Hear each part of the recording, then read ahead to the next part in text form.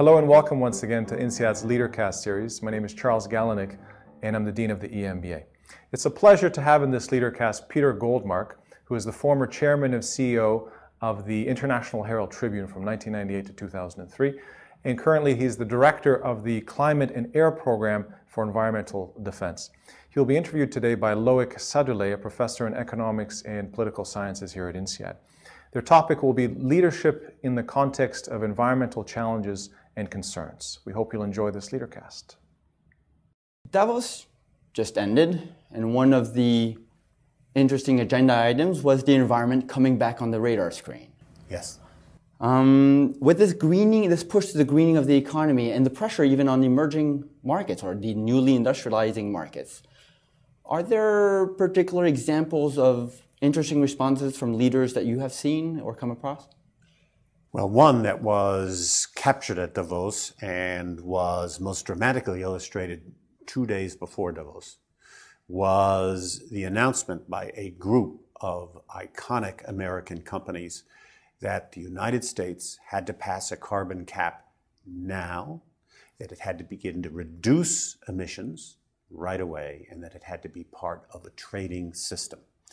And when you get a group of companies like General Electric, Alcoa, DuPont, Caterpillar, then you have a visible demonstration of what has really happened in the American political system, which is that business is removing its veto.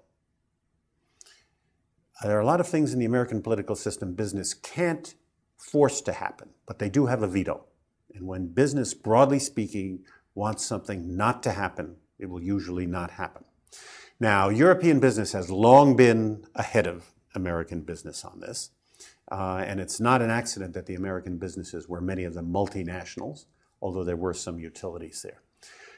What's missing, I would say so far, and was also evident at Davos, is where is the leadership of the large developing countries who are listening, receiving messages, beginning to think about this seriously after years of saying reflexively, you polluted, then you developed, now we pollute, and we will develop. Don't rush us, don't tax us, don't take away from us the road that you traveled. But now something else is going on. We have not yet seen the results of that. On that aspect, what is the role? What do you see? You have had a career both in the public sector and the private sector. What do you think are the roles that the private sector plays? What is the role that the public sector plays? Should there be a limit on the role of governments? And how about for the, for lack of a better word, the social sector, such as the organization you work for now? What are their roles in this intervention? Well, I would argue that two of the three sectors you mentioned are the most globalized.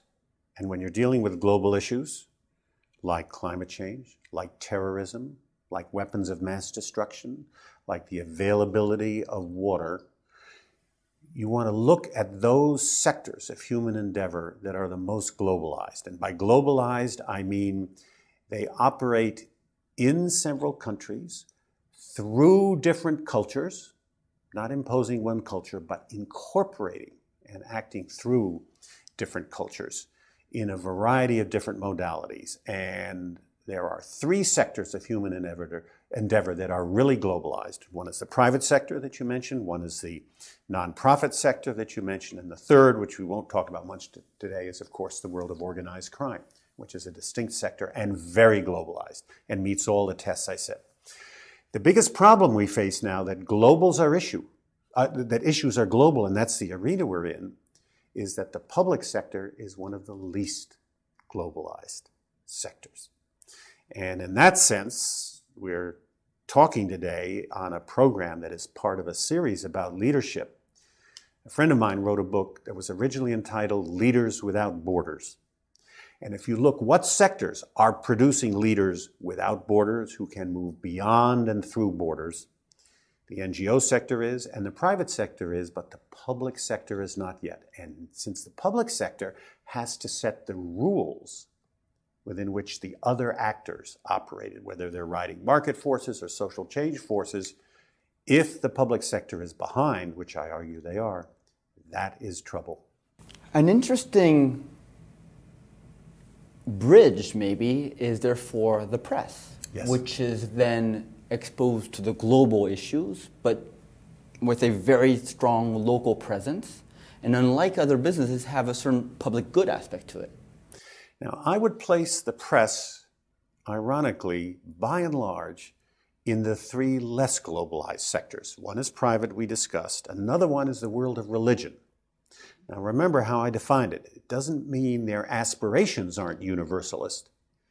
It means they accept and operate through many cultures, through many modalities, and many of the world's religions are, in that sense, not globalized. The press is in the process of globalizing, but as a force is still largely national. Largely gives you news through a national medium, sometimes through a regional or local medium, and therein is the problem. USA Today you can buy all over the world, but the lens is American. Even CNN, what was that early business decision in the CNN case that they made? The early business decision was, shall we form partnerships with news organizations in local countries so that it's CNN Turkey, CNN India? They didn't. They went the other way.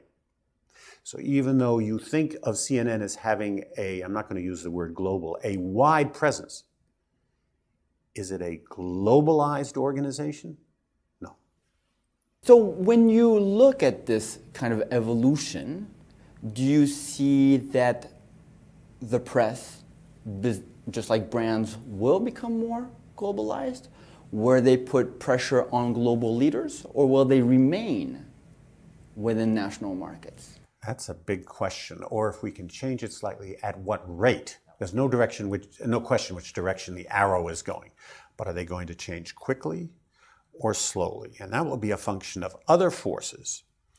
Let's refine the word press a minute to talk about independent news organizations. So now I'm excluding the Disneys and the movies and MTV, okay? Because we use the word media, we use it. So now news organizations.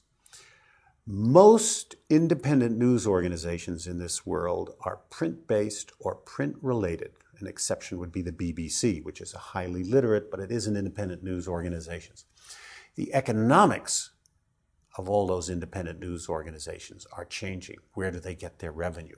The century-long alliance between editorially independent print and advertising in what is essentially a monopoly, single-page limited offering is now being destroyed in front of our eyes. So you and I don't know how fast that will go. But it is clearly the potential there for a globalized press to place demands of a global nature on national public sector leadership. And that would be interesting.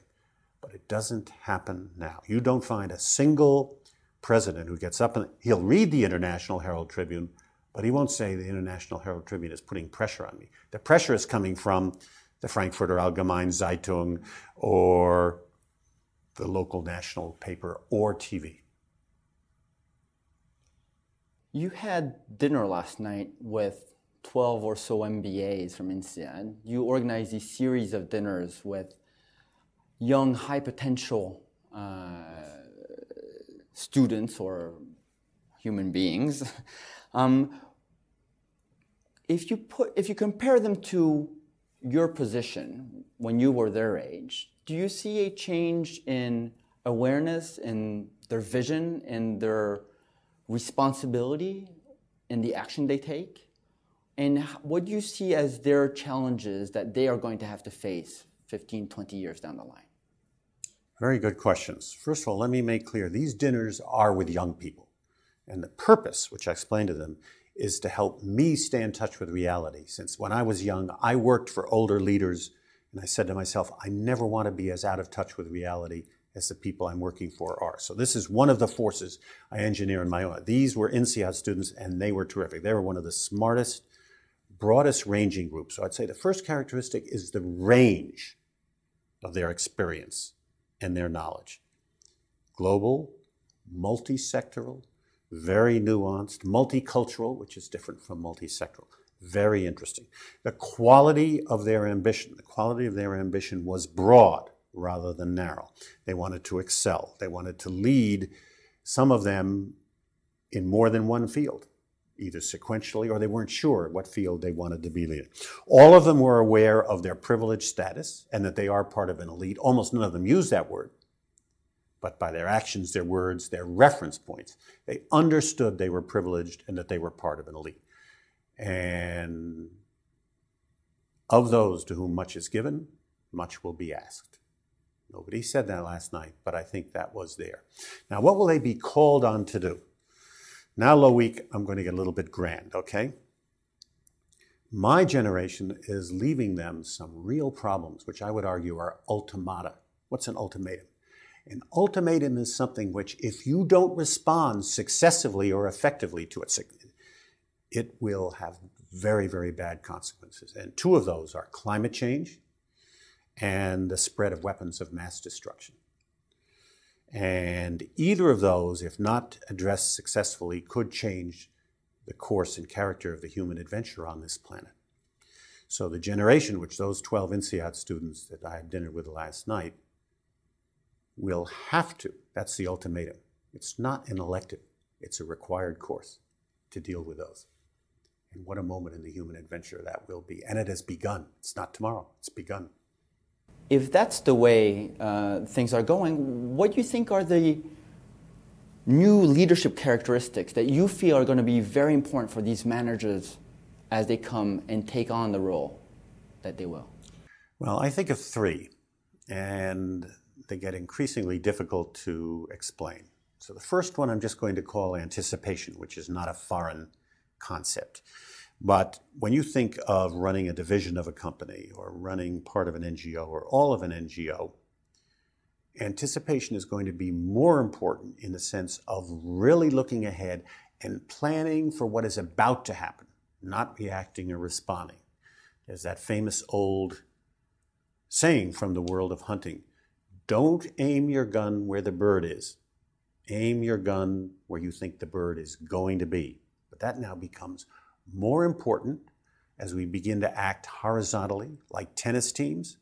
I'm looking at the ball here, but I know right where you are as my partner, Loïc. That's teamwork and that's anticipation. I don't even have to look to you. I know where you are and I know what you're going to do as I get ready to hit the ball. That's anticipation. Two dimensions. The second one is to develop leadership that goes beyond borders or without borders, as we said. Because many of the most important forces, dynamics, reference points, and policies and undertakings will be transnational, where the border is porous or non-existent. And that's both for good and for evil. That's the way we'll have to approach health. That's the way organized crime now approaches the world of narcotics. So it's both for good and for evil. It's a fundamental characteristic of the force field. Now, the third one, forgive the clumsiness of my words. I'm going to call it the minoritarian stance.